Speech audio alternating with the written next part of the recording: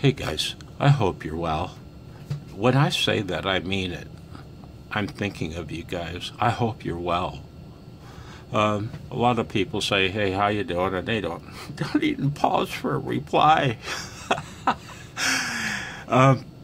You're looking at my expanded scale voltmeter that sits on top of my rig. I made this voltmeter for a power supply project that I'm still going to do, my linear supply project. And boy, I want it more and more as time goes by. I'm getting sick of the switch mode supply you'll be seeing in a moment. This expanded scale voltmeter is connected to the Molex connector at the input of the rig. Okay, we're looking at the power supply side of the connector, not the rig side. And the reason I did this, because let's see, one day I had the rig connected to my dummy load, you see, and I decided to transmit a 100-watt carrier into the into the dummy load, as it were, and the rig rebooted. I couldn't believe it. I immediately thought, oh boy, something going on with my power supply, right? Well, right, excuse me, I'm sorry for that. Right now we are connected to the dummy load. We're on the 20 meter band, and it's set for 100 watts. Typically this rig, it draws different amount of current on different bands. I did some testing back in the day after I got the rig. And typically like 17 amps. That's the figure I'm going to use for the following video, for example only. Okay, so I'm going to key down, and the voltage drop you see is not the power supply. The power supply, when I throw a voltmeter on the power supply output terminals, it drops 1/10 of a volt under full power with this rig. Okay, 1/10 of a volt. But now we're looking at the other end of the power cable, man, and I think it's only 10 gauge. And in my opinion, that was a big mistake on the part of Yaesu.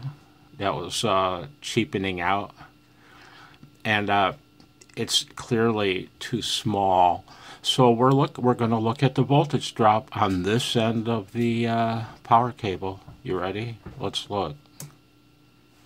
12.32 volts. Hi, Blitzy. Blitzy's he's been crying. I hope he'll let me make the video. Okay, let's look at that again. 12.3 volts, we'll call it. Okay. Earlier when I tested this, sorry it went out of focus, it was 12.2 volts. So anyway, one day I was using the rig and it rebooted, right? And I couldn't believe it, man. When you're using single sideband, this is an analog meter. It won't catch peaks. It will not catch peaks. If I can reach around you, I'll click the rig over to, oh no, wrong button. Upper sideband, dummy load, 20 meters. Set the enough mic gain to get full ALC. Testing, 1, 2. Test, test, test. The Yaesu shows 90 watts on peaks. Test, test. Single sideband.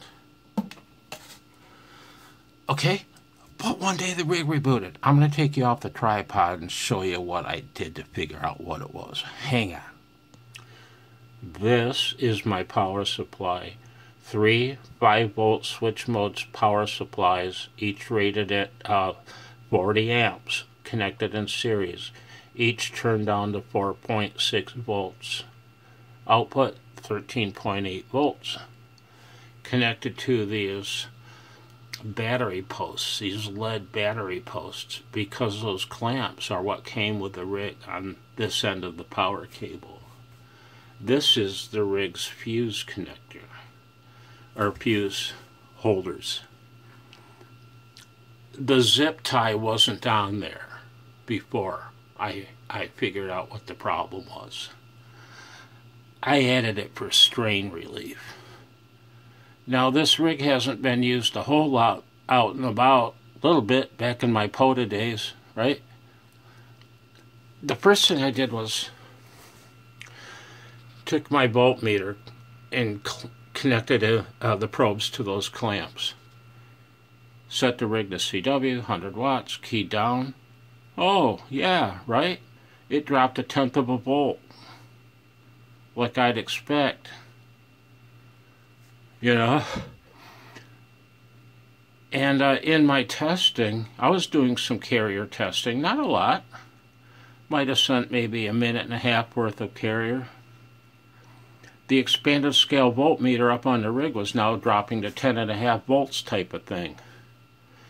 And at this point you could feel the power cable was getting just barely noticeably warm to the touch.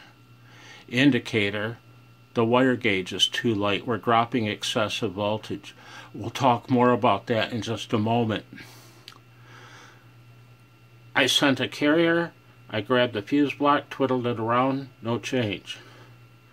Turned off the rig, pulled the fuses out, popped them in and out a few times to wipe the contacts a bit, popped them back in, turned the rig on, looked at the expanded scale voltmeter, sent a 100-watt carrier, and it dropped to what you just saw. It dropped to an amount that is normal. Those fuse contacts are bad. They were oxidized. They were a little bit too black to the look. They looked a little too black for my comfort, man. And they need to be cleaned, maybe with a soft brass wire brush. Better yet, a pencil eraser and some contact cleaner or whatever. It's a failure point. I stand back up. After sending those carriers, that fuse block was quite warm to the touch. It was quite warm to the touch. After reseating the fuses several times, the voltage drop was as expected now, as you saw it. That is a huge failure point and a big trip ruiner, a deal breaker. If you didn't know about that, didn't know what to do, and you're out doing your POTA thing and your rig starts rebooting, what are you going to do? You know? Hang on a sec. I show you. These engineering notes brought to you by WellCare of Michigan. Suckers dry of retirees' money. Ooh, I digress.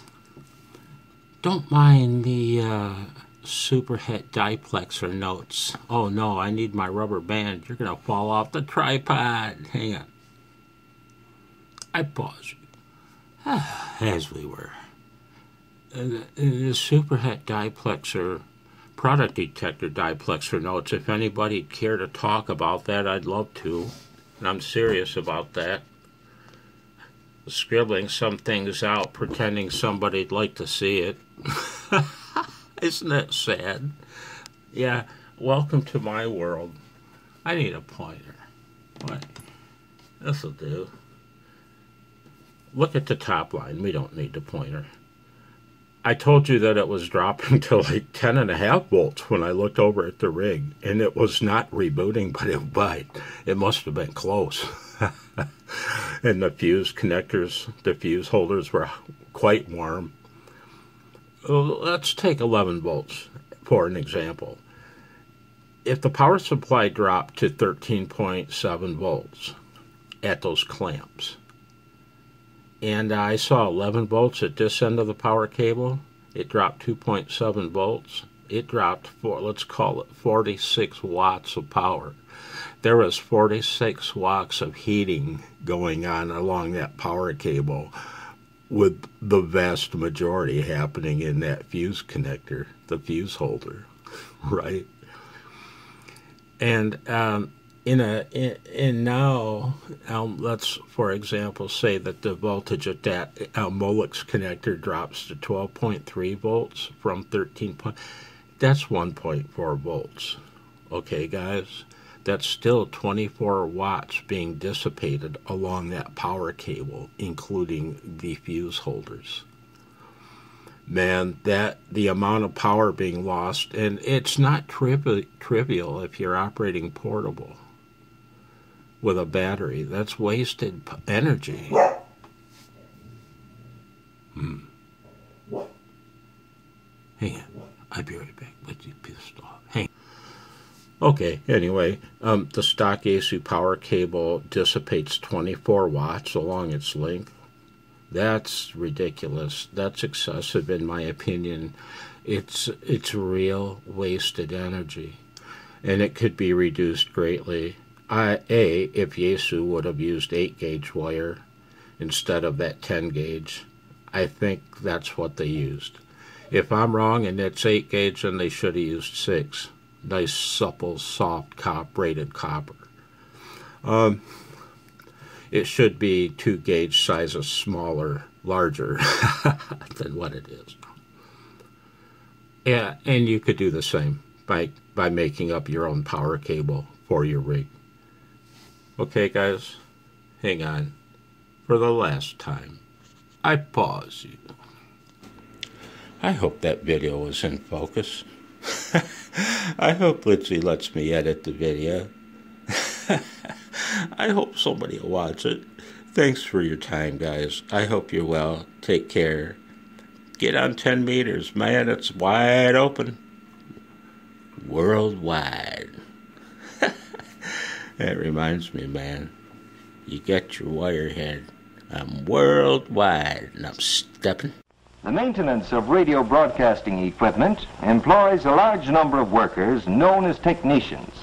It is their job to see that the apparatus is kept in perfect working order.